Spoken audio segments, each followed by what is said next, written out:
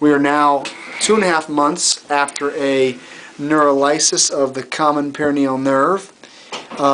He also actually had some heterotopic bone, that means abnormal bone, in the anterior muscles here, compressing the superficial peroneal nerve.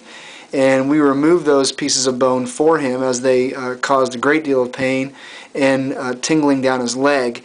This is his scar. We're now 2.5 months from surgery. Can you tell us what your symptoms were like before surgery? Being both a runner and a swimmer, prior and majority after workouts, I would feel a pain in the lower leg area, right around this region and up the side of my leg. Out of a scale of 10, I would categorize it as a 9 or 10. Wow. After each workout, until Dr. Williams helped me out, and I thought it was an IT band syndrome, but we found 2 knobs, and Dr. Williams was able to take care of me.